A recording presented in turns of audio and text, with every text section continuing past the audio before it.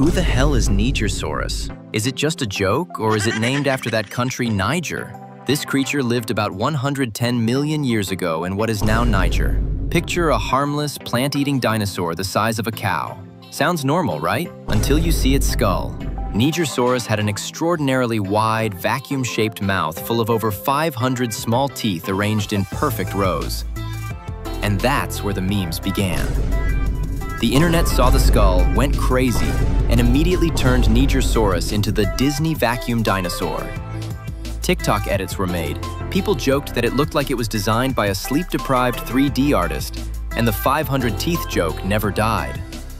The scientific background, however, was wild. It fed close to the ground like a prehistoric lawnmower, constantly replacing its teeth every few weeks. Its bones were so thin they almost looked transparent, probably helping to keep its head light enough to carry. So yes, he is such a neat